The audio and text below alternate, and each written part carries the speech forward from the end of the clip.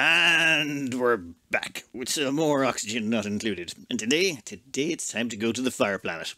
Before we do, let's just have a quick checkup on a couple of things here that we haven't really looked back at it a while. One is our heat spike down here in the magma biome. It goes all the way to the end now.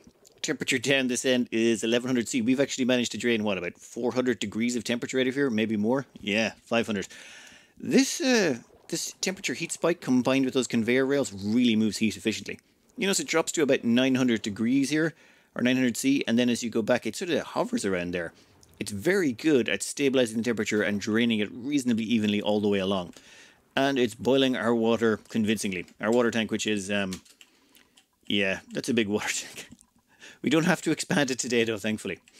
One side piece I did in the background was over here for our oxalate. This was a bit warm and was causing overheating in our rockets. So what I did was I installed a little cooling loop down here. So this down here has a bunch of supercoolant running through it, and it chills this whole area down to, well, cold. Pretty cold. About 5 degrees or so. This means all our newer oxalate that we're producing is going to come out about 20 C, which means it'll keep our rockets nice and cool. As well as that, we cool down the old oxalate, though that's going to take a little bit of time. We've also got some dirt that we've stockpiled over here that we're going to cool down, and some steel as well. Because for the fire planet, we're going to need a lot of steel if we want to build a base there. Alright, but they've changed the rockets. As in these new Spacefarer modules, they can hold different things. However, we have to deconstruct our old ones before we can reconstruct the new ones. So, yeah, goodbye. There is about a ton of oxalate left in each one of these, so some of that's going to escape into the background of space, but, well, you know, things happen. Actually, where will that drop? It'll drop down there close enough to us. It'll be fine. Who cares if we lose a little bit? We've got plenty of oxalate in reserve. We'll build in a couple of new ones here, and let's see what these new updates have brought us. Hopefully we can make more efficient Spacefarer modules. The inside here seems to have a couple of new inputs and outputs. We've got a liquid output port and a liquid input port up the top, gas input, gas output down the bottom. These seem to be built into the walls by default now. You can't deconstruct them or do anything weird with them. They just seem to be a way to pull in and out liquids out of the surrounding rocket. Now, before, when I was using these rockets, I didn't bother putting anything else, but I didn't bother putting liquid tanks on these. Or gas tanks. It felt like a waste. I'm not sure this is going to change my opinion. You know what? Let's have a play with the new toys, and then we'll make our decisions. Our first new toy comes under furniture in the shape of a ladder bed. All right. You know what? Make it out of... Actually, we'll make it out of something we've got a lot more of. Aluminum's fine. So, ladder beds go like that, and it doubles as both a ladder and a bed. We might be able to fit 4 duplicates in here. You know what? Let's build these up first, see how they work out. Maybe see what we can squeeze in here, especially with the new toiletry system. When it comes under plumbing, they've got these new wall toilets. Empties directly onto the other side of the wall. Okay, so this is a plastic toilet, and it basically can strap to the side of a wall. I think you need to have it on a floor, though. So it needs to be on the floor. We could cram that on there if we put a wall tab below. That is very interesting because that would mean the toilet would only take up one space.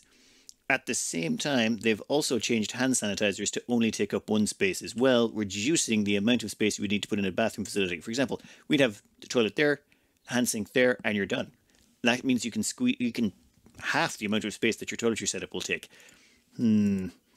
But we would need to put on a liquid tank on top of these rockets, and that's a problem.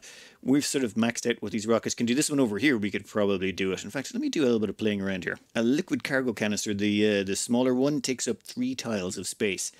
That means we could rip out 3 solar panels and stick one in. Over here, we're a little bit more limited, let's say, but we could spread out the Trailblazer modules. There's things we could do, but I don't really see a need for it. But let's play around with this first. I want to see what happens where the sewage goes if we leave this on the ground. As a bit of an experiment, I was wondering if you could put the ladder beds horizontally like this and they could hop across them, but no, it turns out they need to be attached to something underneath them. Just curious. They do take up the exact same amount of space as normal beds, but being able to turn them into a ladder as well is convenient. So supposedly dupes that are sleeping here when the ladders are used will get very irritable. So, maybe we should put the bathroom on the ground floor and we have the rocket control station up there. But for the time being, let's just have a little bit of a play around. I'm really curious to see how this works out. This took me a minute or two to figure out because this is the liquid output port, which is a bit confusing, but you have to actually go to the outside of the rocket. Turns out this new system adds these 2 ports on the outside. This is the liquid input, this is the liquid output. However, when you're on the inside of the rocket, sort of reversed. This is the output of what you put in. So we're putting in clean water here, which flows down here and goes right into the toilet. So toilet goes up and it takes, or is it 2.5 kilos of water per use? Is it? Yeah, 2.5 kilos of water per use. And this gets interesting because that's 1, 2, 3, 4. That means there's 4 servings, there's 40 kilos of water waiting to flow into that toilet. That means there's an awful lot of backup toiletry uses, even if you just have a few pipe segments. And we can extend these on. There's lots of things you could do. But what I'm thinking is, this is really good when you're doing round trips to places. Like if you're, say, doing round trips from here to one of these asteroid places to pull back resources, and you've just got the rocket set on repeat, then all you have to do is set this up, and then when the rocket lands, more water gets put on board, and it's enough to keep the toilet running for the whole round trip. Very, very useful. This makes round tripping rockets so much handier, because you can just live on what's in the pipe, and then when it lands again, pipe gets filled back up. You don't even have to touch the rocket. The moment the rocket lands, more water gets dumped in. Problem solved. As for output, it turns out the output goes out the side here. Whether or not they can use the toilet while it's on the ground, I'm not so sure. Let's maybe fast forward this a bit and find out. I decided to do some play testing on the side on an actual test save, and I've decided, no, we are not good. Oh, what are you doing? Don't use the... damn it, they're never going to wash their hands. You're going to get a case of food poisoning when you go back home. You know that, right? And, well, at least we know you can use these things even when you're landed. We'll just disable that building for now. We can also disable duplicates using this when they're on the ground, but we do need to install a, rocket control station. We'll worry about that in a minute. We'll start on the ground floor. We're going to build this in, and then I think we can upgrade these to carry 4 duplicates at a time. We will have to carry a little liquid cargo module with our ship, but I think we're going to upgrade to 4 dupes per rocket. While we're waiting for this to build up, I thought we'd cover just one of those little nice quirks about the game that's a fun way to speed things along. Sometimes you're going to want to delete modules and replace them with something else. However, yes, deconstructing things takes forever because people have to come along and deconstruct it, and they seem to lose track of things. Well, you can actually just deconstruct things instantly if you use the swap function. For example, we're going to swap this out for, say, liquid oxidizer tank. Grand. That will queue that up there, but then we're going to cancel the building of it, and boom, it's gone. So we'll swap this one out for, we'll say a artifact transport module. We'll swap you out there, but then we'll cancel building it, and it's gone. You can instantly delete things by swapping them for something and then cancelling the building of whatever you swapped it out for. So same again, artifact transport module, and then if we just hit cancel, it's gone again. Yeah, but we're going to replicate this rocket to look exactly like this one. We're going to stick in a liquid cargo tank, a trailblazer module, and 1 solar panel on each, and 1 battery. They're not going to be very power efficient, unfortunately. It's just, we can't squeeze on any more, especially if we're putting 4 duplicates in here. Now, let's change this slightly. I will try to explain my reasoning behind why I'm going to go with this rocket design. It all comes down to what you have to put in. And what you have to put in is you have to put in an atmosphere checkpoint, and you can't put it in tight up against the door here. If you try and put it there, it won't work. They won't switch into their atmospheres. Here, they just teleport. So in that case, we're going to put our atmosphere checkpoint right there. And since we're carrying 4 duplicates, and we want this to be something we can use on other planets, we have to put in 4 atmosphere docks, which puts all 4 of them there. Now, for the time being, we're going to cancel the checkpoint. We don't want people dropping their suits when they come in here just yet, because we're not going to have any oxygen to put in these just yet. So that gives us those 4. And we've no way of avoiding those. We have to put those in. At the same point, well, I'll cover the extra space we've got over here. There's 3 tiles of space that we haven't put anything in, but we'll get back to that. Over here is where we're going to put in our dining tables. So we're going to go in and go into furniture, and we're going to go and grab ourselves some mess tables. In fact, we're going to make these out of steel, just in case we ever need to repair them or turn them into something else. So that's 4 dining tables right there, and that gives us 3 tiles of space above them. We'll find uses for those 3 tiles of space, not just yet. However, I am going to splurge here, and we're going to invest in a door. We're going to put a door right above here, because that will turn this entire area into a mess hall and give us a +3 morale bonus, which will be very useful. But this tile here, here, and these 3 tiles here, we have uses for all of these. Just every tile is sacred when it comes to a rocket build. So, next up, we are going to need a source of power. Problem is, our external solar panel is not going to be good enough, and especially with the changes they've made to solar on planets in general. So we're definitely going to need a source of power to charge up our suits and make sure we can still continue to get in and out of the rocket. So manual generator it is. As well as that, we're going to need a gas pump. Gas pump's going to be required to fill up these atmosuit ducts. And the best place to put it is right here above the door, because this is a non-solid surface, so we can't really place anything else above the door. Might as well use this for the gas pump. We don't want to waste a single tile if we can help it. Now, toilets are put in over there, so we've got the hand sanitizer and the wall toilet. However, that wall toilet is going to need a liquid input, right? So we're going to have to go into the rocketry section, and we're going to have liquid output filter. Allows liquids to be drawn from the rocket storage. We're going to have a water tank attached to the rocket, and that water tank is going to have a liquid pipe that goes up there. Actually, I've just realized something. We should make that an insulated pipe. We don't know what kind of water we're going to be bringing in, so we've got ceramics. Yeah, insulated liquid pipe going up to the wall toilet. Done. Alright, with that done, we also need to put in sleeping, and that allows us to use some of the new beds. So let's grab our ladder beds here, and we're going to put one there, there, and there. That allows us to put in 4 beds right there. That is the key piece of space saving. We have to put these tiles above the atmosuit docks. These atmosuit docks have to be here. So this block right here, that is just perfection. That allows us to squeeze in so much in so little space, and the only reason we're getting four dupes onto a single rocket. All right, I'll let all this building catch up, and then we'll move on to the next section. As they finish those off, let's go check under power. The problem here is we're going to need to be able to draw battery power and output power. So we need a power outlet fitting, and that needs to touch a wall segment. Oh, that is not the rotate button. All right, so we're going to put that right there. We're going to make everything here in here out of steel. So that's going to go right there. And then for power itself, we'll grab a conductive wire. And you know what? More steel. This is going to be an all-steel rocket. That needs to go up there. And boom. Actually, we can save ourselves a little bit of space if we route this the correct direction. Now, we're going to have to put that across to there because we need to power that water output. At the same time, we're going to have to put one down to this. So there we go. That should power everything that we need in here for now. As well as that, we're going to need a place to put the rocket control section. Now you notice here, since there's a 2-tile gap here, dupes can stand here, and since there's a 2-tile gap here, they can jump up to this section, and that means they can also stand here, jump up 2 tiles and get up here. Also there's ladders there on the beds, but they shouldn't use those unless they need to get into bed. In the top bunk sort of thing. So that means we get our rocketry section, and since this is going to be the least used, we'll put that there in the corner. And that leaves us a couple of spare tiles. These 4 tiles here are sort of free, so what we're going to use these for is food, basically. We're going to stick our food storage right there, and then we're going to have 1 extra storage box. We are going to put in a storage bin. In fact, we're going to make that storage bin right there. Extra storage bin for the win. Alright, once that's done, things start to get a little bit more complicated. Next up, we're going to have to go with filling the atmosuit docks. Now, actually, oxygen in general is going to all be provided by the storage bin full of oxalite. You can't really get away from this. It's just so efficient. It's almost impossible not to do it this way. Also, reloading. If you have a gas canister attached to your rocket, that should really only be for going out to patches on the star map. If you want a reusable rocket that goes out to the star map and comes back, then yes, you want to use tanks on your system, on your rocket to keep your thing oxygenated and liquided up in between missions. Because it's just going to go out, come back, reload, and go off and do it again. However, we're going to a fire planet, and we want a rocket we can live on. That's our plan. So we're trying to make a livable rocket. That's what we're trying to design here. So, in that instance, we're going to want to use this gas here and dump it into our atmosuit docks.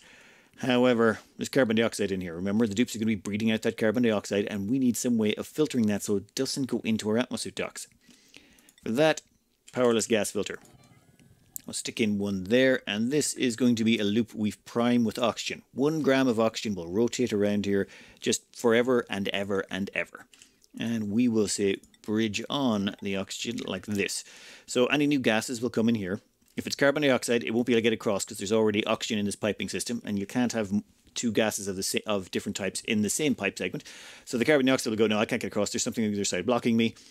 And that will get sent off over here. We'll dispose of that in a minute. But the overflow, as in if 500 grams of oxygen comes down the pipe, it'll hop across here. 501 grams will get to here. Only 1 gram will be allowed through because this is a powerless gas filter, remember. That means all the overflow oxygen, that all those 500 grams are going to come across here. And actually, this is where it gets a little complicated. You see, what happens here is we need a space to put an atmosensor. So we're going to put that atmosensor right here in that tile. And then we're going to use this very simple setup that I've been using for a while. This thing has been around since before automation was really a thing, but it still has its uses. What's going to happen is the oxygen is going to come down here, hop across here, and then go down and get dumped into the atmosuit docks. But eventually these atmosuit docks are going to be full, which is good, right? That's good, but we want a signal to let us know that yes, they're full. So once this oxygen backs up all the way up to here, it will back up in this system, back up in this system, and then it will back up to here, and then that will overflow to this pipe right here. So once this is all full and all the way backed up, it'll eventually back up to this pipe segment right there, which is where we're going to put an automation sensor. That is going to be a gas pipe element sensor that's going to detect that, hey, there's oxygen in here. Once it detects the oxygen, it's going to send an automation signal to shut off the gas pump. And we'll cover more as to why we're doing that in a minute. But before we put in that automation, let's grab this. This is where the other section comes in. We're going to put a gas vent right there. So any of the gases, any of the oxygen that doesn't go down here, as in the carbon dioxide, that's going to get sent across here and dumped on top of the oxide container. The reason we have the gas output here is because any gases that end up on top of the storage container that are less than, say, about 1.8 kilos will just get overwritten. So we can destroy the carbon dioxide without having to do anything else. This makes our life so much easier, saves us a bunch of space, and this is one of the reasons we're able to fit so many duplicates in here. But finally, I know this is going to get really confusing, but once we've got this started and running, it'll make an awful lot more sense. You can actually watch it in action. This automation sensor is going to come down here, say, yeah, we're detecting oxygen, then it's going to get reversed. So once it detects oxygen, it will send an on signal, which will get switched to an off signal, which will turn off the gas pump. Whew, okay, and that is those two spaces used and those three spaces over there used. In fact, we have 0 spaces left to use in the rocket now. It is completely full. It is done. There's nothing more we can cram. Well, theoretically, we could. We could delete these 4 tiles here and put in, or delete these 2 here and put in something else. Well, once we've got the food and such on board. But I think this should work. And here is this system in action. Oxygen comes across here, gets shunted down. See the way there's that 1 gram going through that? That's because we've set this sucker to 1 gram. So all the excess overflow oxygen gets dumped out here and gets sent across into this section. Now, let's actually just sever this for the moment to demonstrate the shut-off functionality. Now that gas backs up along there, and then that's going to hit that section. And when it does, it flips the gas pump off.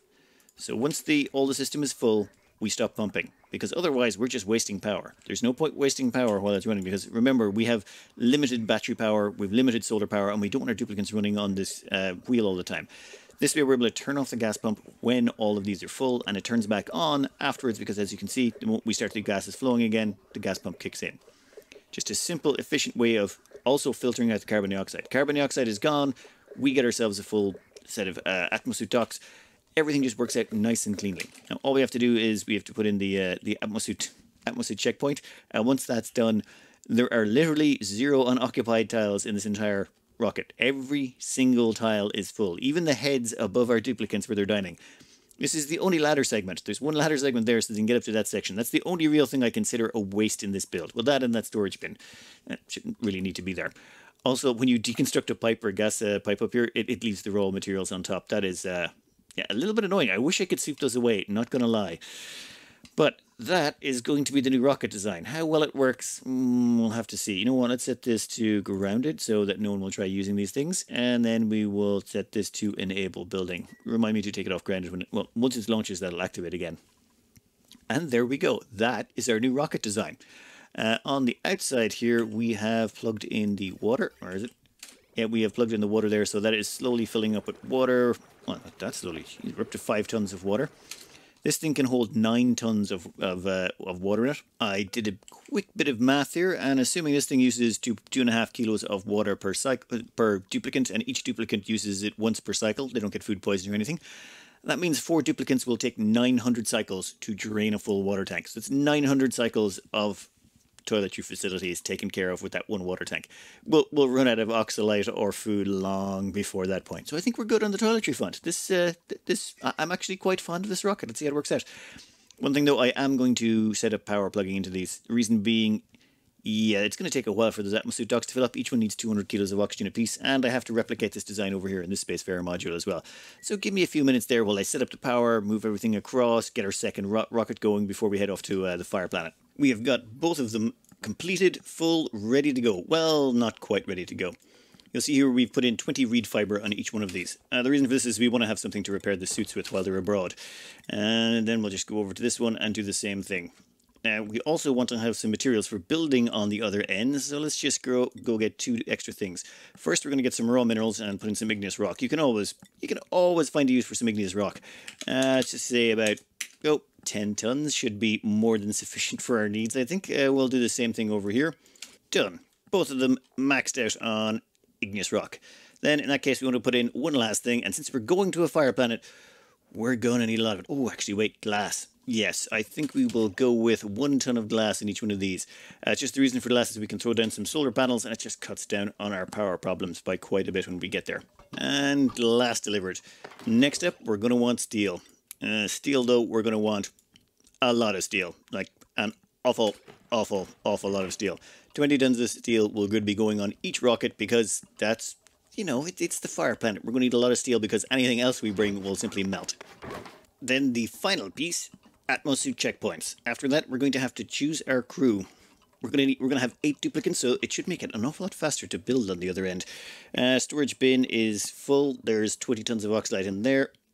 20 tons of oxalite on the other rocket, and both the rockets are full of water. So this tank here is 9 tons of water. Over here, 9 tons of water. We can actually find some uses for that water on the other end, maybe, if we want to run a steam turbine or something like that. Damn it, I forgot plastic.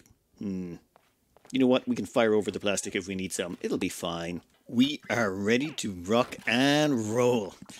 Alright, duplicants are loading up now. Once they're all on board and the launch checklist is complete, we're going to launch them both at the same time because it would be nice to do that. And I think we are... Oh, almost done. We are sending 8 duplicants. This is going to be a very, very duplicant-heavy trip. We've got Chief Multihat, Kay, Furious George, Sinatrax, Sinatro, Kayin, Joel Seguin, and Matthew Clark. And I think they're all on board. And yeah, I'll actually have to put deliver suit, and deliver suit here so they can put those, install those in. Oh, one other thing. In the background, we have installed an awful lot of those pixel packs. Namely because they just give a massive decor boost. Look at that, 120. They're just going to get maximum decor bonus from staying inside this rocket. And it's going to be a long journey, so let's get them off the ground so they can start using the bathrooms. We don't want them to do anything with the ground. Or do anything on the ground, because that would mess with oxygen production. Alright, chucks away. There we go. Nuclear power to the rescue. You gotta love the range on these things. It makes life so much simpler. Power will be a little bit wonky on these new designs, but whatever. And as for our rad production down here, we're up to 10,000, which is, yeah, that's good. Alright, while we're waiting for those rockets to go over, let's have a quick look at Modilius and see how we're doing on fish production. We are up to 247 fish in there. 247? Okay, well, that's a lot. That's a lot of fish. That one up there, though, what are you doing?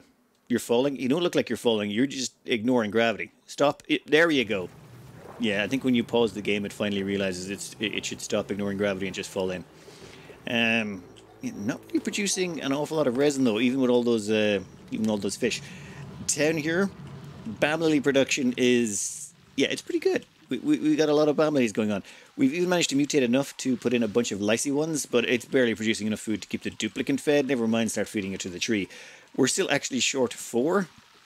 All the rest have been planted, yeah, so we're still short 4, but we don't even need that many. We've got 2, 4, 6, 8, 10, 12, 13, 14, 15, 16. We've got 16 planted. It only takes about 12 to keep the duplicant alive. So we've got some spare food on hand, just in case we ever need it. Though, I think they're still doing the berry sledge for now. And how is Aku's home planet going? Well, Aku still seems, yep, just as happy as always. And water-wise, oh wow, we've actually managed to decrease the water level quite substantially already. Look at that. Right, that is a lot of bristle blossoms.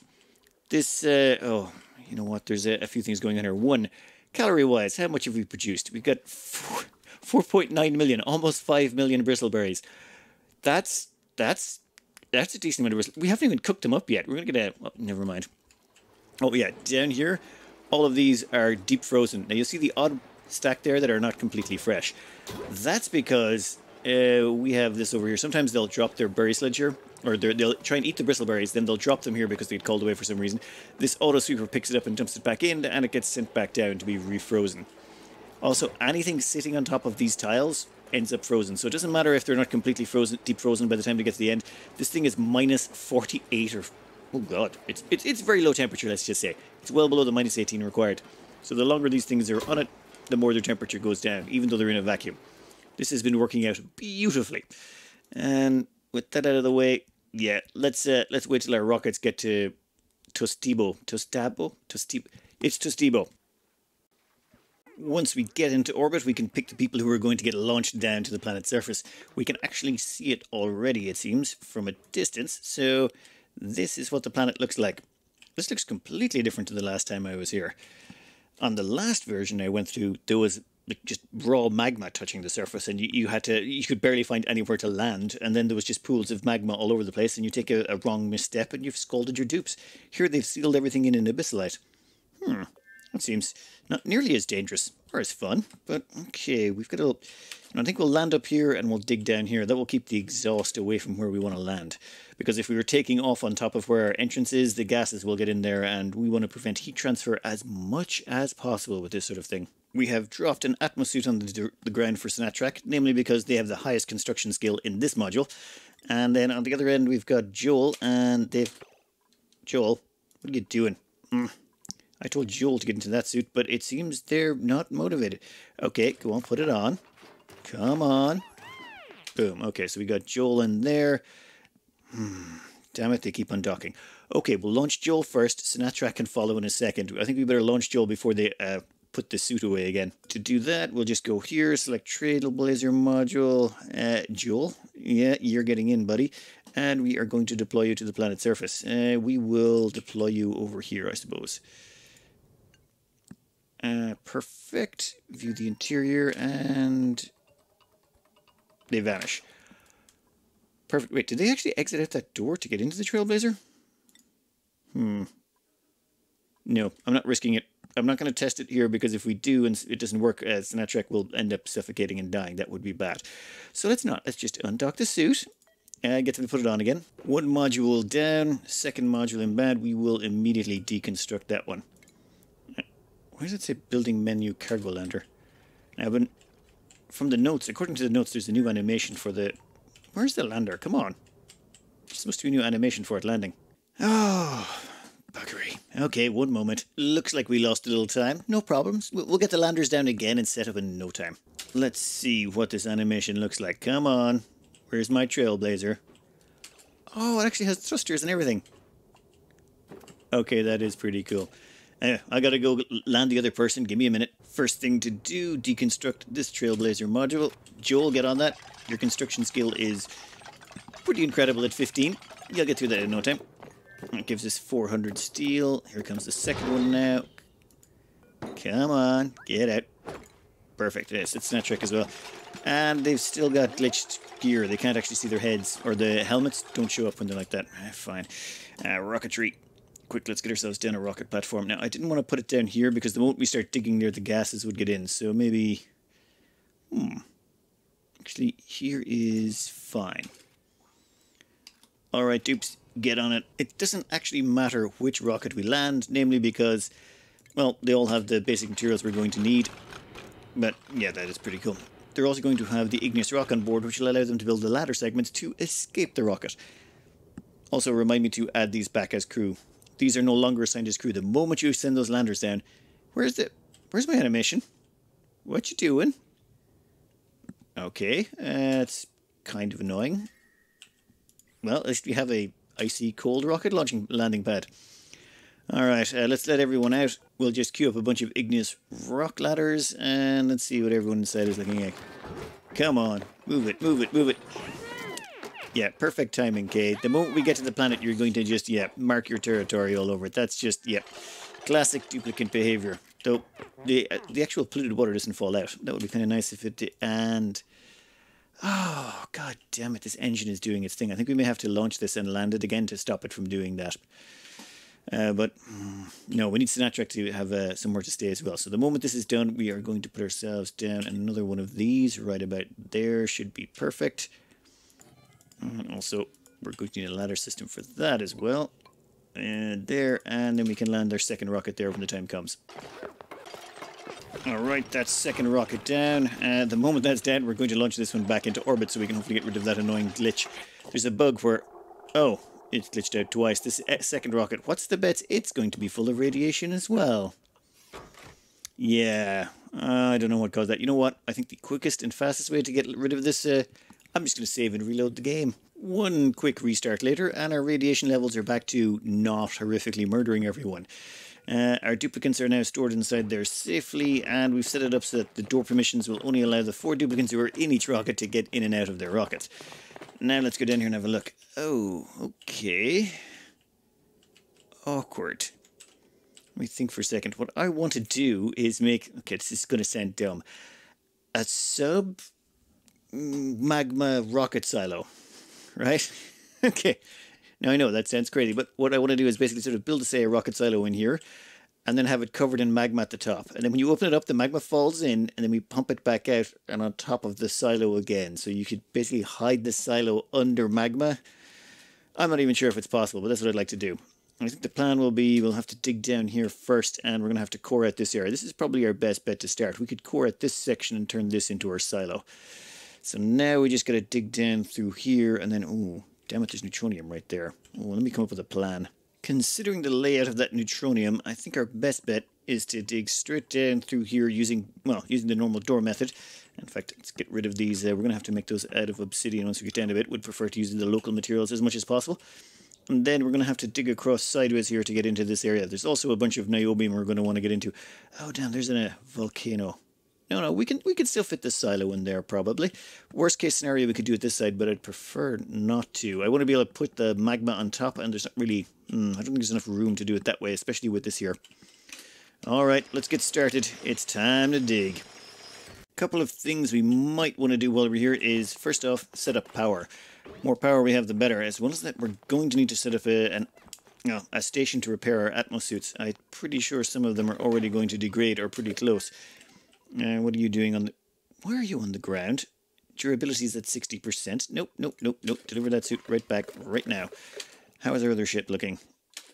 There's one of you left in there in one suit. Okay, so that's fine for now, but I'm thinking once we get these solar panels up and running, we're going to use that to power ourselves a suit production facility. That should cut down on our people running on wheels for quite some time. Excellent. We're also going to dump a bunch of steel down here. We're going to be needing a lot of steel doors to barrel all the way down. In fact, there's no real raw resources here. We might want to start firing stuff over with the cannon. You know, I'm beginning to think that maybe having 8 duplicates on this planet is not really that necessary, considering how slow it's going to be to get everything sorted. But it's fine. We made our commitment, and these rockets do seem to be working out quite well. We check gas pressures in here. Let's see what's going on. Yeah, there's only that little blob of gas left. Gas pressure in here is fine. Atmos suit filling has gone on perfectly. Let's see the other side. Yep. All perfect. I'm actually quite happy with this new design. I think it will serve us well, though it'll take about 50 cycles or so before I'll know for sure. With ourselves basically set up with enough solar that we don't have to worry about running on the wheel, that frees up our duplicates to come down here and start working on the tunnel. We're going to use the same trick as before and just, well, drill through mechanized airlocks. You can build through mechanized airlocks without opening them, which allows us to push all the magma out of the way. I still remember when I discovered this, realizing, yes, drilling through magma, it actually turns out it's super easy. All you have to do is, you know, just use doors. Only works on the downward orientation, though. You can't do this side to side. But hey, I'll do whatever works. Now, you put that there, and we'll keep with our downwards trekking. They're also able to build diagonally out and build those airflow tiles. We're going to destroy some magma, but it's not the worst thing in the world. Let's keep going. After we've traveled down a bit, there's... Oh, no. Pressure damage. That's bad. And we might want to prioritize repairing that. Once we crush that last piece of magma, though, that'll stop being a problem. Or just replace the whole thing with an airflow tile. Why not? It makes more sense that way. Actually, I think we can... Yeah, we can deconstruct that airflow tile in to replace it, and then we'll just squish that out and destroy that tile with... Ooh. That... Damn it. Make that an emergency. It's starting to do pressure damage to that tile. Come on. Quickly. There you go. Just finish it. There you... Okay, that was just an annoyance. But... one thing I've noticed is this planet is a little bit bigger than I thought. This goes down a fair chunk further. There's a whole pool of magma down here. Now, what I'm trying to figure out is where to put our rocket silo. It's got to be over this side though, right? I mean, theoretically, we could put it this side now. You know what, I'm going to have a good think about it. But we're over time for today already, so let me think about this in the background. I'm thinking maybe a rocket silo here or here, and then have the top of it covered in magma. After it opens the doors, the magma pours down, and we pump it out using door pumps so that it covers it back over the top. I don't know if I'm explaining that well enough, but we'll see. Maybe we can get a sub-magma rocket launch facility, though getting people in and out could be a bit toasty. Anyway, well, yeah, hope you enjoyed and good luck.